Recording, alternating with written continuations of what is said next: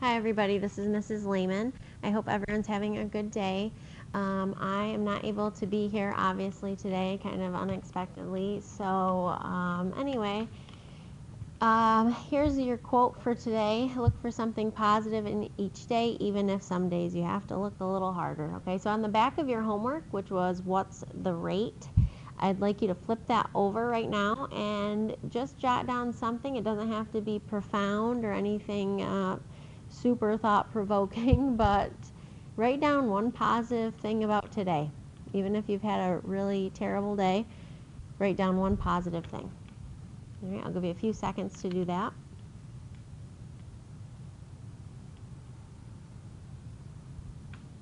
I feel like I should hum elevator music while you're doing that. Writing positive things down. All right, anyway, thanks for doing that. I think that's something you guys should be doing. Anyway, stay positive. So what's the rate was your homework. The paper looked like this, and you had to find the unit rate or the unit price for each of these examples. So if the substitute could please go around and check, don't collect, because we're going to go over the paper, but check to see who does not have it done. That would be really helpful, and maybe write that down for me. That would be great. Thank you so much. All right, so if you guys could get that homework out, and the substitute will be around to check to make sure you have that done.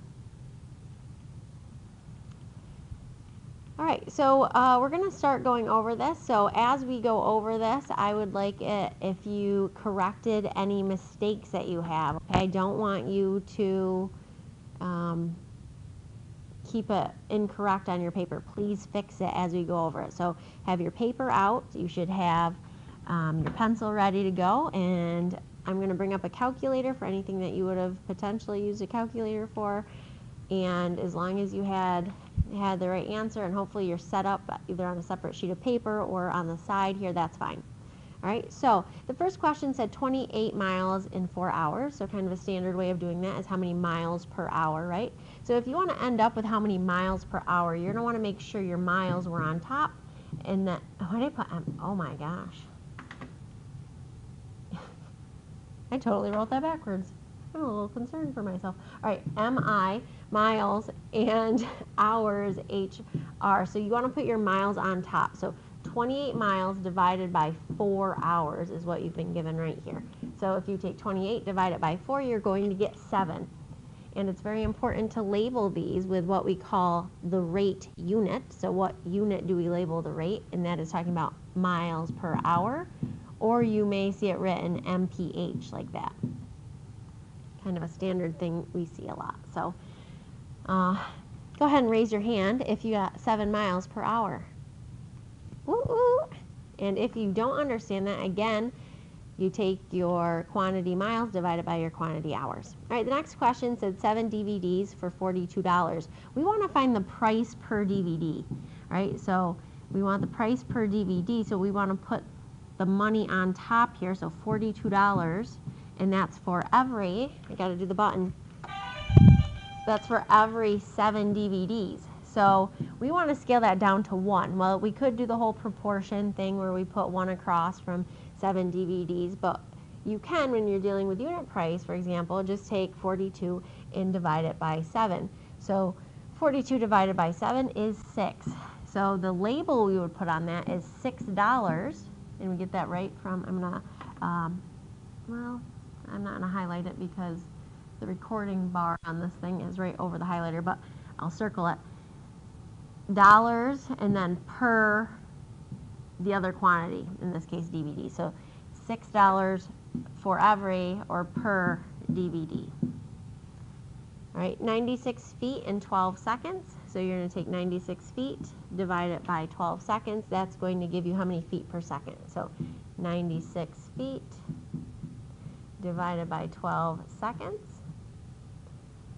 Alrighty, so what you're going to want to do, I don't know if you guys learned your 12 math facts, I believe. Hopefully you did. If not, you could just always do it out. But you're going to end up with 8 feet per second. So 8 feet for every second. Hopefully that's not how fast you're falling. But anyway, 8 feet per second. That's a really, that's quick, right? I'm trying to picture how fast I run. I don't know if I could run 8 feet in 1 second. Maybe I could. I don't know. Anyway, I guess I'll have to time that sometime. That seems fast. Maybe it's slow. I don't know. More to ponder later. All right, so we have $21 for 6 cards. So your setup should have been the price per card, right? If you take 21 and divide it by 6, which that's not going to come out to a nice whole number. So I'm going to use a calculator for this one. 21 divided by 6 equals 3.5. So again, this is money, right? So we're going to put a dollar sign there, so 3.5. Now that's not how we write money. We need to have 2 spots past the decimal. So $3.50 per card is what you're going to pay. Cards are really expensive, yeah. Anyway, 24 pages read in 16 minutes. So we could figure out how many pages per minute, or we could find out in 1 minute, or I'm sorry, how many minutes it takes you to read 1 page. Either one would kind of be okay. I'm going to go 24 divided by 16, all right? So that's going to tell us how many pages per minute. So 24 pages divided by 16 minutes. All right, 24. Oh, let me clear this. Maybe. Oh, I'm writing with a pen. Oh. All right, let's try that again. All right, what was it? 24 divided by 16. So 24, you've got to be kidding me. 24 divided by 16 equals 1.5 or 1.5. So that means 1.5 pages per every minute. All right, and right here again, some people are like, how do you know what to divide by what? Well, just set up your ratio that you've been given, 24 pages, 16 minutes. Those are our 2 different quantities. We're going to take one quantity and divide it by the other one. If we want to figure out pages per minute, you want to put pages on top and then divide by the number of minutes. If you wanted to figure out how many minutes to read 1 page, you'd have to flip that around. It would be a different rate that you're finding, and you'd have to label that. You read, for example, hold on, let me look at those numbers again. 24 pages, 16 minutes. Okay, so we would take 16, there you go with that marker again, 16 divided by 24, that's going to give us a fun number, 0.66 repeating forever and ever. So if you did it the other way, this would be okay too. You could round to the nearest tenth or hundredth. So you'd either have 0.7 or 0.67, and you would have minutes per page. So you've got to be careful if a question asks you to specify pages per minute or minutes per page. You know, your setup's going to be different depending on what your outcome is that you're looking for. I hope that makes sense. So anyway, either one of those are acceptable as long as you have that label with it. So I know either how long it takes, how many pages you can read in 1 minute, or how many minutes it takes you to read 1 page. This next one, number 6, says 1 dozen. You had to know that 1 dozen is 12 cans for $7.20. All right. So again, when we're dealing with money, most times we're going to put the money on top. $7.20 divided by 12 cans. That's going to tell us the price per can. So $7, and you guys should know that 72 is divisible by 12, right? So 7.2 divided by 12 is 0.6. So we have 0.6. Again, this is money. So we don't want to leave an answer like that. So we're going to say that's 0.6 of a dollar, otherwise known as 60 cents. You want to put that second decimal, that second place past the decimal in there. So 60 cents per can. All right. Hopefully you guys did all right on that. That shouldn't have been too difficult for you. Down here I expected some more potential issues with this one. I bet a bunch of you got this right. Let's see. It says Henry rode his bike 5 miles in 25 minutes. So I always recommend start with what you know. You know that it's 5 miles for every 25 minutes, right? And what, okay, well, the buses are here. That's what that was saying. 5 miles for every 25 minutes. So start with what you know, and you want to figure out what was his average speed in miles per hour. So we ran into this yesterday with some of the examples we did where the units didn't match. So we want per hour. So we've got to figure out how long, you know, for 1 hour. Well, you'll notice when you look at this, hours and minutes, they're not the same unit. They're both measurements of time, but we want the same measurement of time. So instead of 1 hour here, I'm going to change that to 60 minutes because that is equivalent to 1 hour, right? So 60 minutes is equivalent to 1 hour. And you're going to look across here and say, that doesn't work, right? So this is when we go to the famous Mr. Mattingly quote, if you can't divide or multiply, you must simplify. So we're going to simplify 5 to 25. Those are both divisible by 5. So when you take 5 and divide it by 5, you get 1. And 25 divided by 5 is 5. So for every 1 mile, it takes 5 minutes. So 5 times what gives us 60? So you're trying to figure in this blank, 5 times what number equals 60, right? And you guys mostly, hopefully know that that's 12.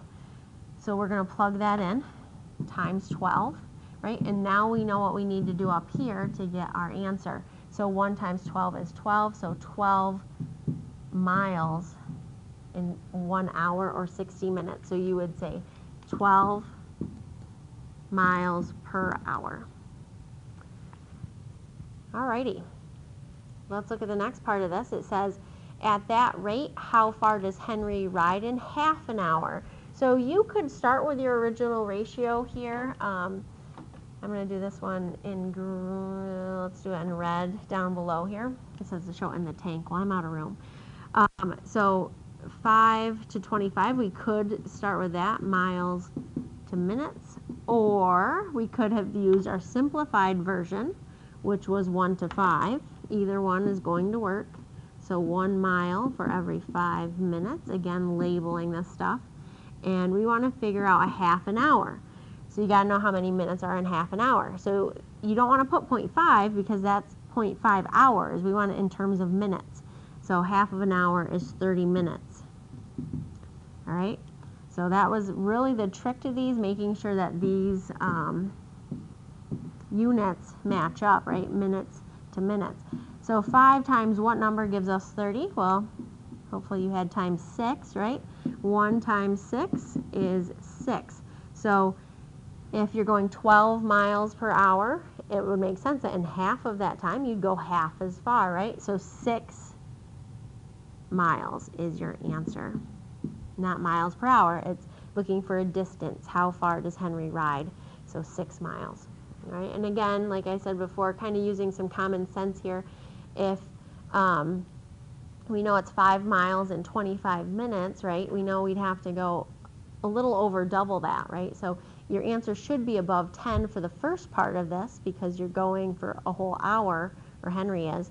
And then if you're only going for half an hour, you know, that answer should be pretty close to 5 because we know, 25 minutes is only 5 minutes off from being a half hour. So we're obviously going to find the technical answer, but if this were multiple choice, you'd want to explore those things and kind of think what makes sense. All right, so hopefully you did all right with that paper. Again, this is going to go in your math folder and nowhere else. So please make sure right now you put this paper in your math folder. If you did not do this and you are sitting there with nothing, you are either absent or you chose not to do your homework, and you need to make sure that you get that to me, okay, when I am back, hopefully Monday. So let's look at the next thing here. I'm going to walk you through probably your, no, we're going to do this page. So I've got a few things. They all are based around unit rates. So we are going to do as much of this page as we can, And then whatever time we have left over, I'm going to have you get started on your homework, okay, which is going to be in your module book. All right, so this chart is talking about professional sports teams, and it's giving, you know, the different leagues and how many games they have per season. So in one season, oh my gosh, Mr. Mangley can speak to this probably, but the Major League Baseball league, wow, that's a lot of games, 162 games. That's a lot, especially compared to the hockey league for women. They're only playing 18. Or National Football League makes them seem kind of like pokey, right? Only, is that 16? It's hard for me to see on the smart board. Let me look on the paper. Yeah, 16. Anyway, so I guess those baseball players are rugged. All right. Anyway, it says, how did I make that box there? I have no idea. That was weird. Random. All right, in Ice Queens on page 14, you used unit rates to compare the per game. We didn't do that.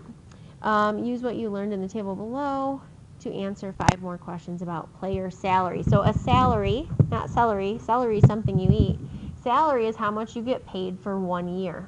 All right, so we're going to look at how much money these people are making playing these different sports, and we're going to round all of our answers to the nearest dollar. So we practice rounding to the nearest cent, right? So we have dollars and a decimal point and dimes and pennies, right?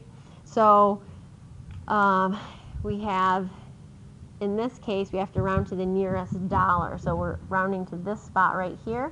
So when we make that decision, we're going to look at the first spot past the decimal point, and that's going to tell us if we're going to round that up and say it's closer to $1 amount, or if we're going to keep it the same and just turn those other numbers to 0. Okay, so we're going to look at that in a minute. So the first question here says, I'm sure I'm butchering these names, so I apologize, but Keika, the highest paid player in Major League Soccer, made I should know this person's name if they're making $7 million. $7 million, or $7,160,000 in salary and bonuses in 2015. What was his pay per game? Holy cow. All right, anyway, let's figure that out. So we got to first of all figure out how many games this person played, right? So we know our amount of money here. We want to find the price per game, right? So that's going to be our setup. So money per game, we're going to do 7,160,000. Write this down. And then we've got to figure out how many games this guy in Major League Soccer played. So we've got to go back up to our chart. How many games for Major League Soccer? Right here. Major League Soccer, 34 games, right? Wow, I don't know if you can hear that thunder through this microphone, but it is really raining right now. All right, anyway, let's go ahead and do that division. I wish this were a little smaller. All right, so 7,160,000, right? So make sure you have that typed into your calculator. You can use your calculator. And we're going to divide that by 34 games. Divided by 34 equals, holy cats. All right, I'm going to try to move this. That's not going to stay up on that screen. But anyway, let's see if I can remember that. Now we're going to round to the nearest dollar. So you can see here that 8, right? We want to look at the 2 past the decimal point, and that is 4 below. So we're going to let it go. So we're going to just say 210,588. So $210,588 per game. That's some mad cash. All right, let's look at number 2. Alex Morgan, the highest paid player in National Women's Soccer League, earned a salary of $450,000 in 2015. What was her pay per game? See, we're doing this paper so I can figure what professional sport I should be playing. I crack myself up even when there's no audience here other than you guys virtually. All right, so we're looking at this salary, and this person is in the women's soccer league. Women's soccer league right here, 24, right? So we're going to figure out our money, 450,000 divided by 24. Right, so we're going to take those numbers, put them in our calculator, clear out your old garbage. So clear that off. All right, so 4,000. I keep saying 4,000. I've got to stop. 450,000 divided by 24 equals $18,750. 18,750. All right, so that's $18,750 per game. So for every game, this person is making almost $20,000. Pretty sweet gig. Which this other guy's making $210,000. Woo! Anyway, that's mind blowing. 25 players in Major League Baseball earned a base salary of $20 million or more. What is the pay per game? Pay per game of, or for a salary of $20 million. So $20 million, we got to figure out how many zeros that is. So 20, comma, 0, 0, 0, comma, 0, 0, 0. That's 20 million. Too bad all those zeros in my paycheck are after the decimal point. All right, so we're going to put in the number of Major League Baseball games. All right, so Major League Baseball games. So they play a lot of baseball. Let's see right here. I'm circling it in black. 162. So let's go ahead and do that division. I hope you wear your glasses, kids. It helps with division. So that's 162 games. We're going to bust out that calculator because we love that. All right, so get the right number of zeros in here. All right, so you should have 7 zeros divided by 162, and that equals a big number. All right, 123,456 and 79 cents. So, you know, 70 cents there. That's gonna, that 7 past the decimal point is gonna bump that up. So we're just gonna say 123,457. But that was so nice. Look at that. I went 1, 2, 3, 4, 5, 6, 7. But now we're gonna bump that 6 up to a 7. All right. So let's write that down. 1, 2, 3, 4, 5. We rounded that up to $7 per game. So far, soccer is where the money is. All right, 4A, the highest paid cornerback. See, this tells you how much I know about football. I don't even know what that is. In the National Football League is Patrick Peterson, who signed a 5-year, $70 million contract in 2014. What is Peterson's salary per year? All right, 70 mil. All right, so again, we've got to write 70 million down. So 70, comma, 0, 0, 0, comma, 0, 0, 0, divided by, and he's in the National Football League. National Football League is the second one down. So that one says 16. So we're going to divide that by 16 games. We're going to figure out how much money this person, Patrick Peterson, how much is he cashing in for on each game. All right, so you're going to open up your calculator, type in 7,000,000 divided by 16. Oops, try to move that. Wish I could make that a little bit smaller. I don't want the history listed on there. Can I trash that? All right, so there. Okay, anyway, so you're going to clear that out. 7,000,000 divided by 16 games, right? Up here it says 16 divided by 16 equals 4,375,000. Wow. 4,375,000, and that's dollars, right? Because we divided dollars by games. So dollars per game. That is nuts. All right. Let's look at the next one. What is? Oh, I goofed up.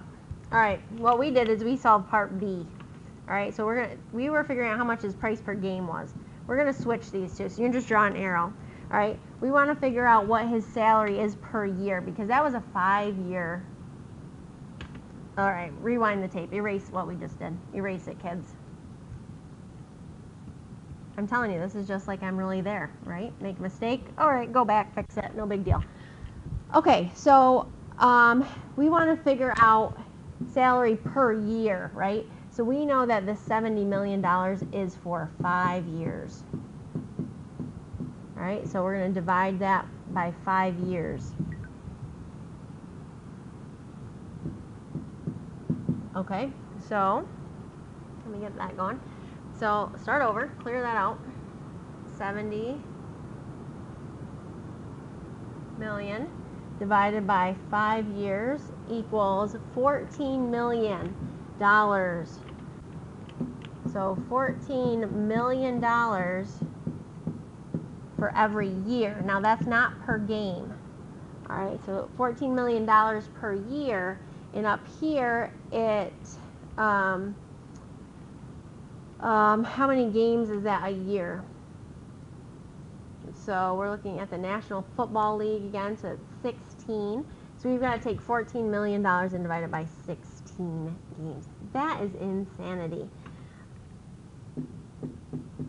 I guess I don't really watch a lot of sports or pay any attention to them because I really don't care for watching this stuff. I mean, I'm glad people do, I guess, whatever, teach their own.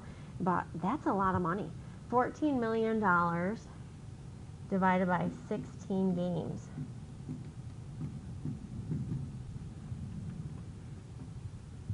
All right, so we're going to take that amount of money. If you don't have that typed in already, you can retype it in. $14 million divided by 16 games. So that's $875,000 for every game. $875,000 per game. Well, now. All right. So, again, I think you're noticing a pattern here. We take our quantities and we divide them, right? That's going to give us unit rate. So, in these cases, we're wanting to find the pay per game. So, we're taking the pay amount in dollars and dividing it by the number of games. In number 4A, you know, we had done the price per game or the pay per game so many times that I didn't really even think about it being different.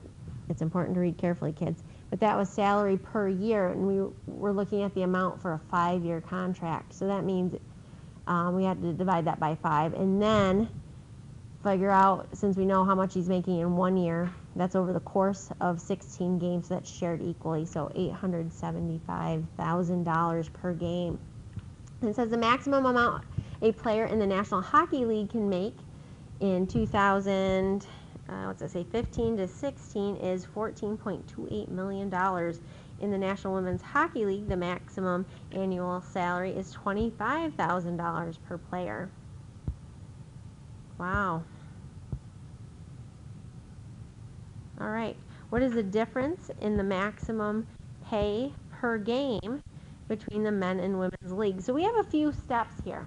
All right, so let's read that again.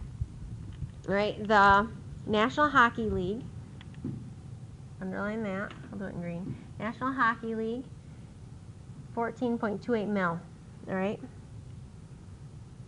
In the National Women's Hockey League, the maximum is $25,000. That doesn't seem fair. Wow.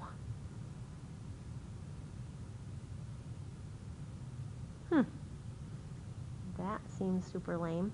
What is the difference in the maximum pay per game between the men and women's leagues? Well, this will be eye-opening, won't it, kids?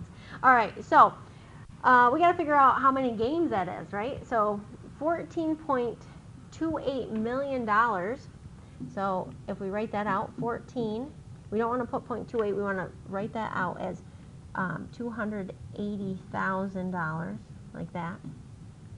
And that's over the National Hockey League is 82 games. Well, we'll see. It seems like a big difference. Maybe it's not, because look how many games the guys are playing and the girls are only playing 18. So we'll see. The math will tell the truth here. All right, so we're going to take that amount of money and we're going to divide. All right, so again, in your calculators, clear this memory junk here. Let's see. I gotta see the numbers. All right, so 14.28 million is what that is.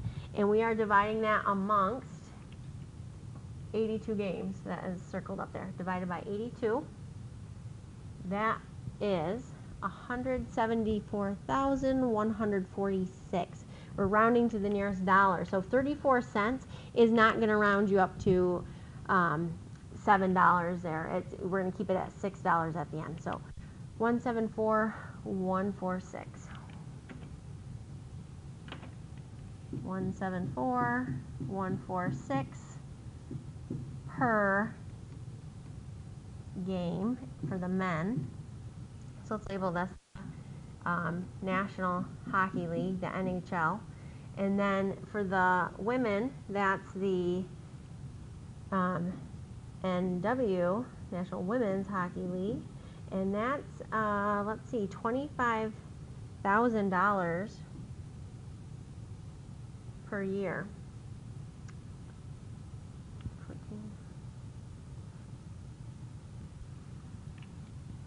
All right, so we are going to do the same thing again. We're going to take $25,000 and we're going to divide that. This is ridiculous. Well, we know it's going to be a lot less, right? Because if you take 14 million divided by 82, you're still getting $174,000. Divided at $25,000 divided by 82, or not 82, erase that, by 18. We're talking about this one right here. I'm circling it in black up top. All right, National Women's Hockey League is 18 games. All right, so we're going to take 25,000. We're going to divide it by 18 games. I still don't think that's bad, but geez, that's a lot less. All right, so we're rounding it to the nearest dollar. So 1,388.8 repeating. So we're going to look, is 88 cents enough to bump that up to $9? So it'd be $1,389. So 1389.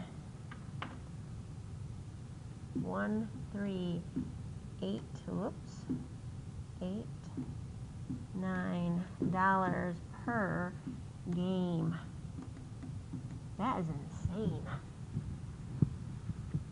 All right, so I keep checking. Did we do that right?